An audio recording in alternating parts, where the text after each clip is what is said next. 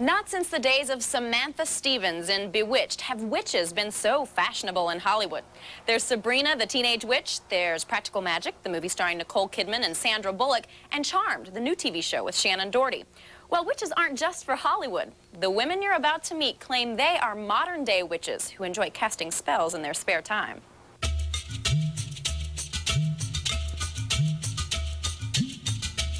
These women have a lot in common. The documents now. They're all professionals. How's she been? Good, good, good. They all live in New York City. And they're all witches. People think of the hideous hag with the green face and the water on her nose, flying around on a broom and stirring up evil potions and all those silly things that come from Hollywood and other horrible places, which have absolutely nothing to do with what a witch is really all about. Phyllis Curott is a high-powered attorney, author, and witch. Followers of her craft have gotten a bad rap for centuries for all the wrong reasons. Anybody engaged in malevolent practices or Satanism, which gets confused with witchcraft, has absolutely nothing to do with us. Those things are an inversion of Christianity. What we are doing is Wicca, which pre-exists Christianity by thousands of years.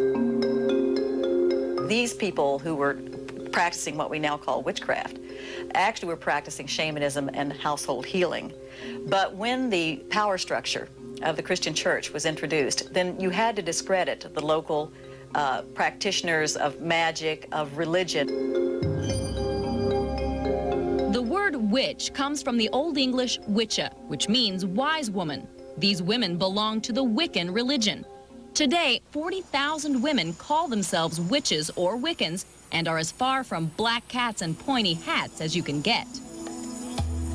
Really, what this movement is about healing, about affirming the feminine, and about celebrating the ability to give life. Traditional Western religions envision their god as male. Goddess worshippers don't. They see the divine as feminine. Like God, there is no one goddess to worship. She is nameless, faceless, universal. When you're worshiping goddess, it's very, very more general. It's more calling on that feminine in yourself and celebrating it in ritual. And these things are really important in a society that emphasizes public power, emphasizes the factory, emphasizes the office, and allows us to forget that we are in fact still humans. Mary Womack teaches cultural anthropology at UCLA. She expects to see the Wiccan movement continue to grow. More women are becoming witches now because they're not finding their spiritual and emotional needs met in a male hierarchy. They are trying to find something that is essentially feminine, that they define for themselves, something that's not defined by men. I was really drawn to Wicca many years ago, in high school really, and was drawn because of the nature of the feminine nature of the religion, the focus on the feminine nature of the goddess. I first became interested in Wicca when I was 15, and I think for me at that time, I was more interested in the mystery and the power, and it evolved for me, and the spirit became more important for me later on. Witches in training begin by joining a coven. Full initiation takes a year and a day. To reach high priestess status requires 4 years of study. We all come from the goddess, and to her we shall return like a drop of rain. The coven consists of no more than 13 who attend weekly meetings where they perform ritual ceremonies or circles. It is a forging of a ring of energy. It is the creation of a cauldron, essentially, a container in which we raise energy and transform and transmute energy and direct it and transform and transmute ourselves. As High Priestess, Phyllis starts the circle. Circles can have many themes, but tonight's is truth and peace. White gowns and candles correlate with this theme. The first thing that you're going to see will be the casting of the circle, which we do hand to hand, which is the consecration of the space.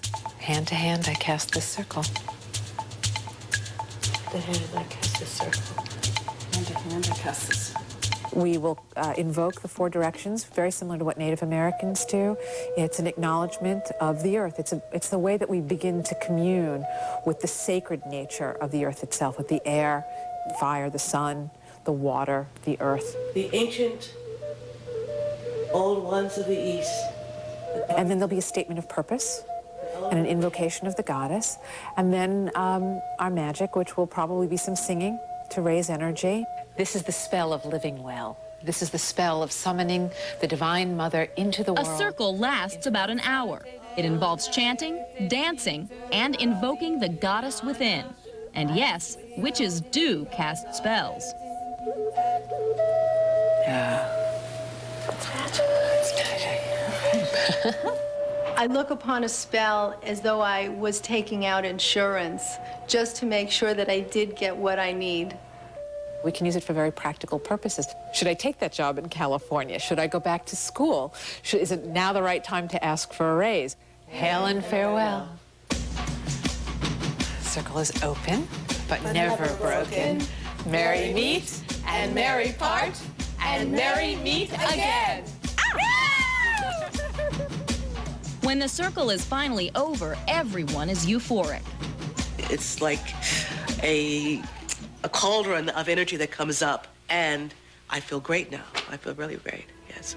What I get out of the craft is working with a wonderful group of women and feeling of family and community. One of the most important gifts I think that we give each other is that we see the goddess in each other, and it enables us to see it in ourselves. It would be a much healthier and happier world if everybody learned how to do this. Flowing to the ocean. To find out even more about witches, you can check out Phyllis Curott's Book of Shadows or look for a Wiccan group online. We'll see you after this.